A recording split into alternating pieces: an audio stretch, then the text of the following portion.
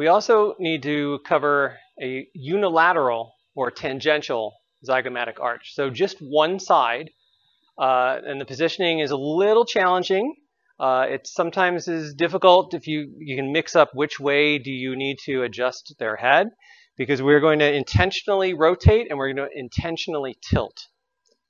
I can start off with a 72-inch SID, and I've pre-collimated two not much bigger than an index card. We only need one tiny little zygomatic arch, so you don't need a giant field to do this.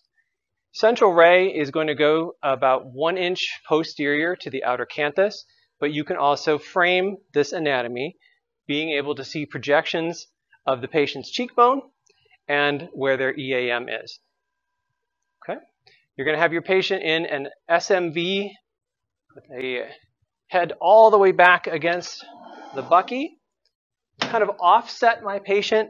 We're going to do the right arch, so I don't want to start with the patient in the center. Go ahead and bring your head all the way back, please, so the top of your head's against the board. So shift your hips forward just like that. That makes it easier for your patient. So we want chin lining up with forehead. We're going to raise the back of your head a little bit more. Okay.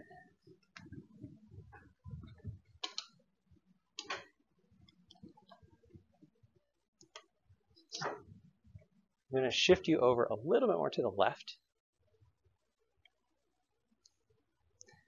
So we're going to rotate 15 degrees toward the side of interest. All that's doing is aligning the zygomatic arches from kind of this orientation to just straight up and down. So if we turn your head to the right, that lines up the arch. Then we're going to intentionally introduce tilt. So there's the tricky part. The tilt is always in relation to the top of the head. So in this case, we're going to bring the chin, patient's chin, toward the side that you're shooting. The top of the head is going to move away from the side you're shooting. And it's not much. It's only 15 degrees. It's really easy to overdo this, which is going to close off the arch. You are essentially lining up the mandible with the skull on your radiograph, and that opens up the arch very nicely. So I'm going to adjust my centering here.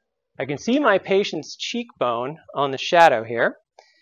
And for the EAM,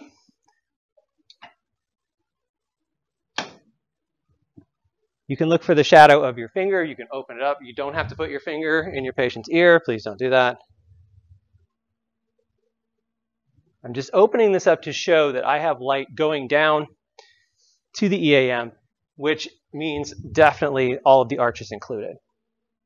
Just want to make sure you're not having your marker in the anatomy.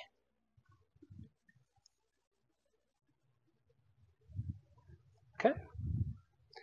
Just don't move, don't breathe, and then make your exposure.